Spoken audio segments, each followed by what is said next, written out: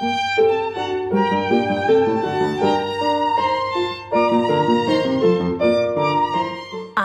Erica Kennedy and I play Associate Principal First Violin with Orchestra Victoria. My name is Yi Wang and I'm the Deputy Concertmaster of OV. My name's Lawrence Matheson. I've been playing with Orchestra Victoria for about 8 years in sort of many different capacities. E and I get to work very hard and have a lot of fun with the Schnittke Concerto Grosso No. 1, which is written for 2 solo violins and keyboard.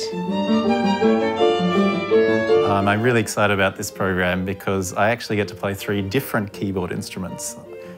In the Schnittke, I'll be playing prepared piano and harpsichord, and in the Shostakovich, I'm playing celeste.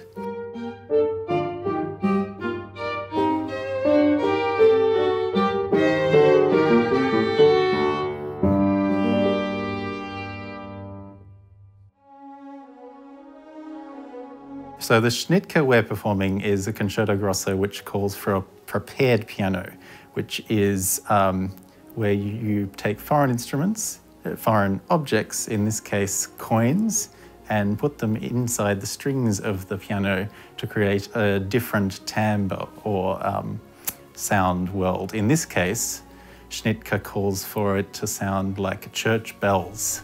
He calls for just the upper register of the piano. The lower register of the piano is exactly as you would find every other piano, but the upper register of the piano is prepared by inserting coins into the strings to create this sort of honky-tonk, ethereal, out-of-tune effect.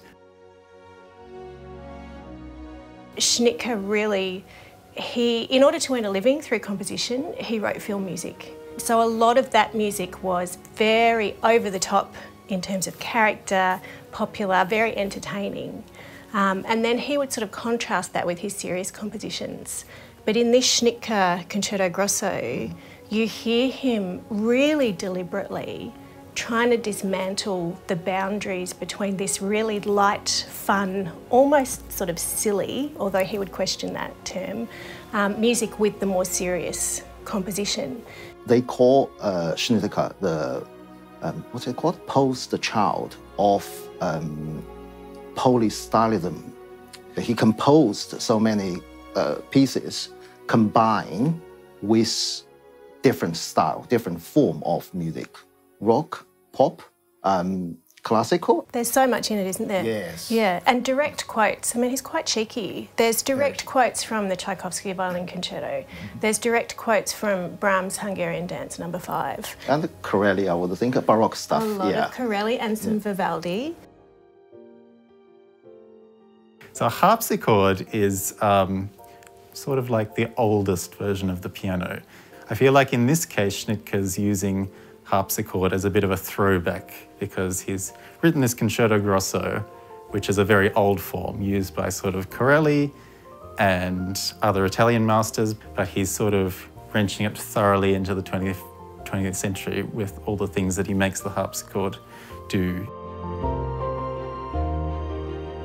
I think it's a great opportunity for the public to see us on stage, how good looking we are. So Hanson Dyer Hall is a really lovely, intimate space, isn't it? So I think the audience are up close and personal, and there's no barrier between audience and performer. So we're all there just experiencing this crazy, amazing music all together.